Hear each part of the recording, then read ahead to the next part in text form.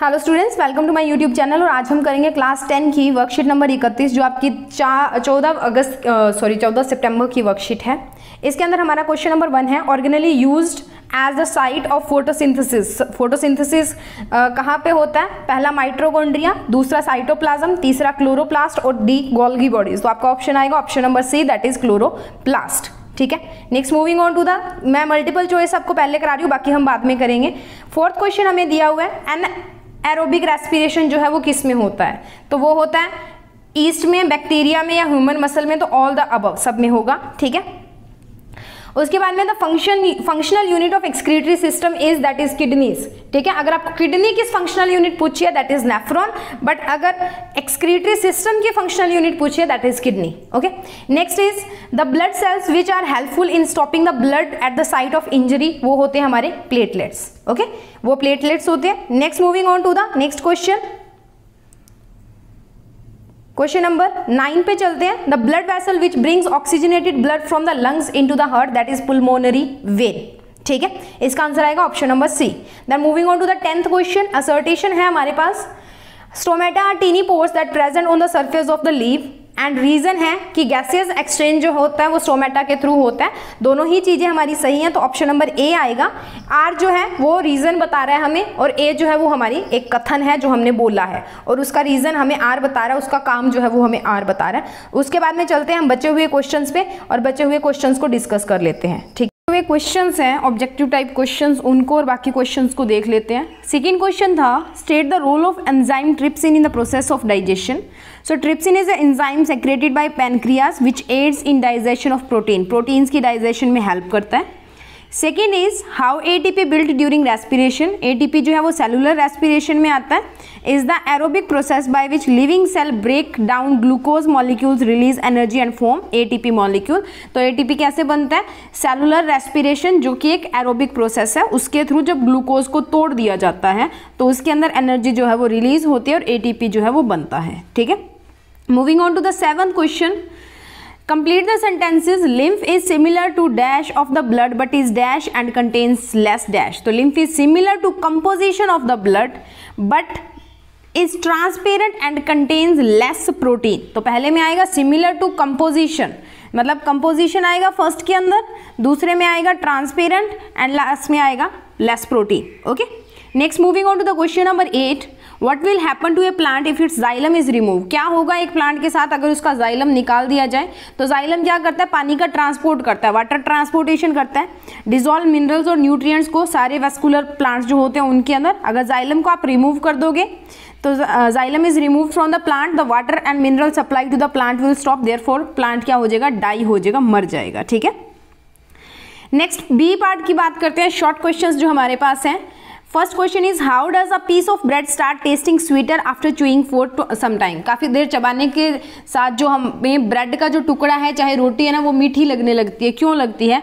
It breaks down starch in bread into simpler sugars maltose. हम जब चबाते हैं तो वो क्या करता है? स्टार्च जो होती है ब्रेड के अंदर उसको सिंपलर शुगर्स यानी कि माल्टोस के अंदर कन्वर्ट कर देता है, which test sweet. Since you are chewing for longer while, more time and more mixing, ज़्यादा टाइम के लिए आप उसको चबा रहे हो, मतलब ज़्यादा समय के लिए ज़्यादा उसकी मिक्सिंग होगी, और एंजाइम्स का जो एक्शन है वो होगा, और उसके लिए वो क्या होगा? एक स्वीट टेस्ट जो है वो प्रिसीव करेगा। ठीक है, next moving on to the second one, which is the largest gland in the human digestive system and what is it's functions. तो लीवर जो होती है वो ह्यूमन डाइजेस्टिव सिस्टम का सबसे बड़ी ग्लैंड होती है। It carries out many functions such as secretion of bile juices for decomposition of lipids and vitamins, preparation of proteins for blood plasma that enables food clotting and detoxification. ठीक है, तो ये थे इसके काम, और लार्जेस्ट ग्लैंड होती है हमारी liver. Okay, then third question is list 3 events that occur during the process of photosynthesis.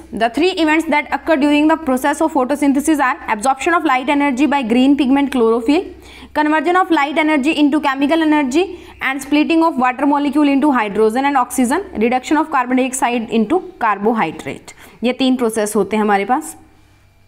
उसके बाद में फंक्शन ऑफ विली क्या होता है? मैंने आपको जब करवाई थी तो मैंने बोला था कि फिंगर लाइक ऐसी छोटी छोटी जो स्ट्रक्चर्स है ना वो होती हैं। जैसे आप किसी ना गाय वगैरह का मुंह खोल के देखना, उनके मुंह में भी होती है छोटी छोटी। ठीक है, ऐसी होती है structures. Finger like projections in small intestine, छोटी आंत जो होती है उसके अंदर होती है। They help to increase the surface area, वो सरफेस एरिया इंक्रीज कर देती है डाइजेस्टेड फूड के एब्जॉर्प्शन के लिए, यानी कि ज़्यादा से ज़्यादा जो फूड है उसके न्यूट्रिएंट्स को एब्जॉर्ब किया जाए। अगर वो एक जैसी होगी, सरफेस एरिया कम होगा तो जल्दी से फूड, डाइजेस्टेड फूड है जो बाहर निकल जाएगा, पर वो क्या करते हैं सरफेस एरिया ज़्यादा दे देते हैं। इसकी वजह से जो खाना है वो कभी ऐसे ऐसे ऐसे कर करके पास होके जाएगा, ऐसी ऐसी स्ट्रक्चर्स होती है हमारी छोटी आंत के ऊपर, तो ऐसे में से निकल के जाएगा। Villis are richly supplied blood vessels which help to absorb digested food in the blood stream. इनके अंदर खून होता है, लाल लाल रंग की आपको दिखेगी, हल्के गुलाबी से रंग की, और ये क्या करती हैं, एब्जॉर्ब करती हैं डाइजेस्टेड फूड, ठीक है, ब्लड स्ट्रीम के अंदर। Next is stomata of desert plant remain close during the day, explain how and when they take up CO2 to perform photosynthesis.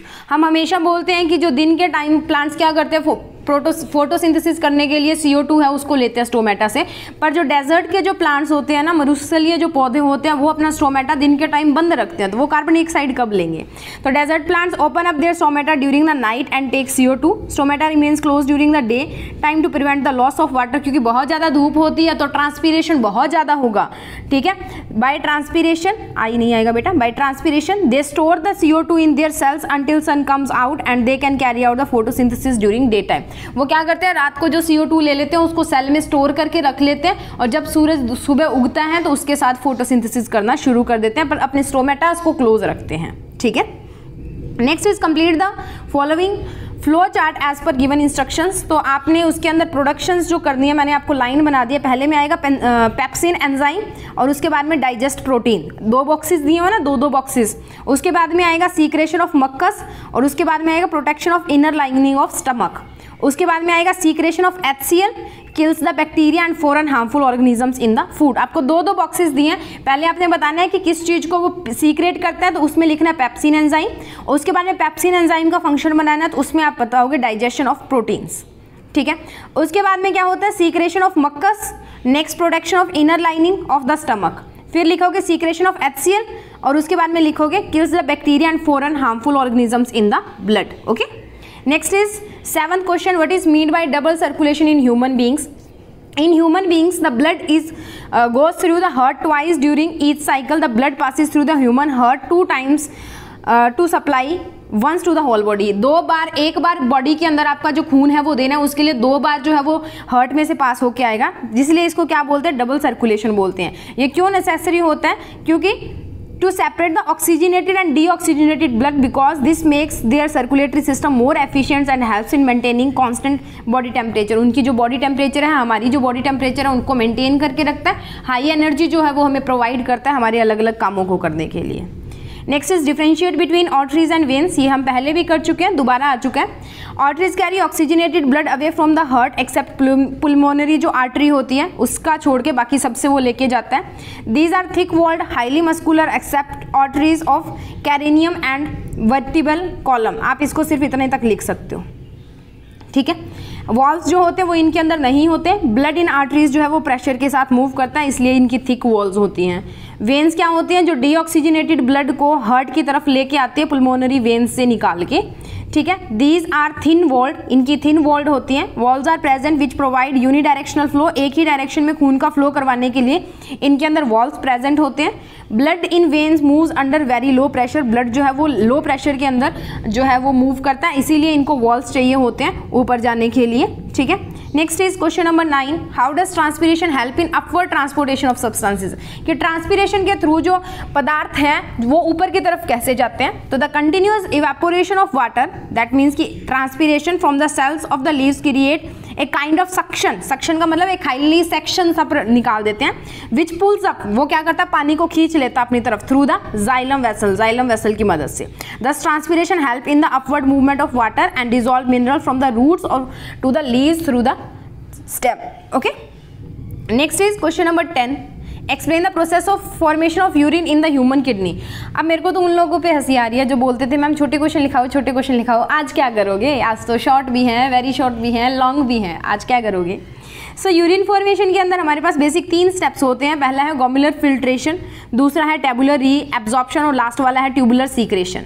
तो ग्लोमेरुलर में क्या होता है, ग्लोमेरुलर फिल्ट्रेशन में जो हमने अल्ट्रा फिल्ट्रेशन किया था पहले, urine formation begins when the blood is filtered bye glomerulus and enters the Bowman capsule and the glomerulus filtrate is formed. उसके बाद में ये जो ग्लोमेरुलस फिल्ट्रेट है, इसके अंदर से जो भी अलग अलग ग्लूकोज या आयंस या एसेंशियल न्यूट्रिएंट्स होते हैं उनका रीएब्जॉर्प्शन होता है, ठीक है। उसके बाद में टेबुलर सीक्रेशन होता है। उसके बाद में जब ग्लोमेरुलस फिल्ट्रेट है, इस proximal tubule सिट्राइन uric acid are secreted in it when the filtrate goes to the distal part, urea, potassium ion and hydrogen ions are secreted in it. ये 3 जो होते हैं फॉर्मेशन के लिए जो प्रोसेसेस जो है वो होते हैं हमारे अंदर यूरिन फॉर्मेशन के, ठीक है। Next moving on to the long questions, ठीक है। अब छोटे कैसे करोगे, अपने हार्ट का डायग्राम बनाना है। उसके अंदर आपने पुल्मोनरी arteries, veins, left ventricle, vena cava और लेफ्ट आर्टियम और अरोटा को मेन करना है। तो आपने इसमें से ये लिखना है, एक ये लिखना है, ठीक है, अरोटा लिखना है, वेना कावा लिखना है, ठीक है। उसके बाद में आपने लेफ्ट वेंट्रिकल और लेफ्ट आर्ट्रियम लिखना है। ये लेफ्ट वेंट्रिकल और लेफ्ट आर्ट्रियम, ये 4 इतनी चीज़ें आपने लिखनी है। ये डायग्राम बना के कैसा भी बना लो, आपकी बुक के अंदर कुछ और दिया है वैसा बना लो, ठीक है। सो ये आपका डायग्राम हो गया हार्ट का। सेकेंड क्वेश्चन है बड़े में, justify the statement that the blood circulation in fish is different from the blood circulation in human beings.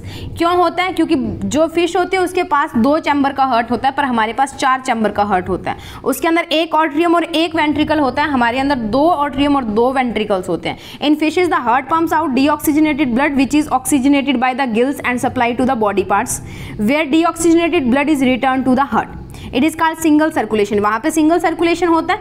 जैसे बाकी मैमल्स हैं, जैसे कि हम हैं, उनमें डबल सर्कुलेशन होता है। Right side of the heart receives blood returning back from the body, this blood is in low in oxygen, ठीक है।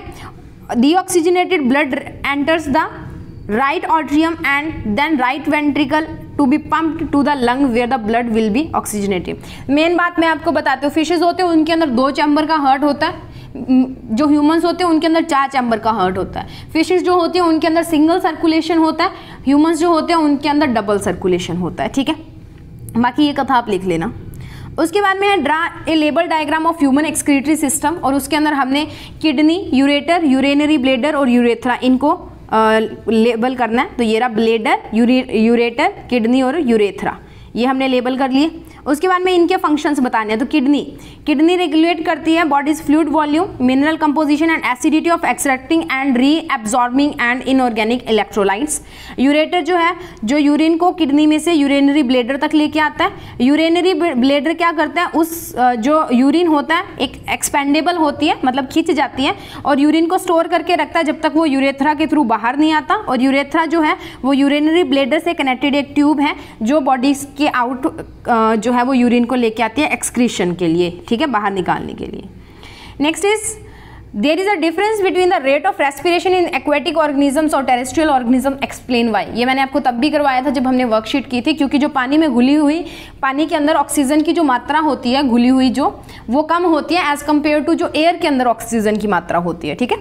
Aquatic animals in take in the oxygen dissolve in water, वो oxygen कहाँ से लेते हैं, पानी के अंदर जो होती है। The amount of dissolve oxygen in water is fairly low as compare to the amount of oxygen in the air, therefore the rate of breathing of the aquatic organisms is much faster than the terrestrial organisms. The breathing rate of aquatic animals is faster than that of terrestrial because the amount of dissolve oxygen in water is much less than the amount on land, so they have to breathe more in order to get more oxygen। जल्दी जल्दी सांस लेना पड़ेगा ज़्यादा oxygen लेने के लिए, ठीक है। सो इसी के साथ हमारी वर्कशीट जो है वो यहाँ पे खत्म होती है। This is the question number 4 long questions का। उसके बाद में है ये क्वेश्चन नंबर 3, ठीक है, बी पार्ट, और ये उसका diagram. Next moving on to the question number 2, ये है क्वेश्चन नंबर 2 हमारा, ठीक है। Next moving on to the question number 1, ये रहा क्वेश्चन नंबर 1 का डायग्राम हमारे पास, ठीक है। Next moving on to the upper parts, ये है हमारे पास यूरिन फॉर्मेशन, ठीक है, 3 पार्ट्स उसके। Next is question number 9। Question number 8 में वेन्स ये रही, आर्टरीज ये रही, done. Next moving on to the 7th question is this.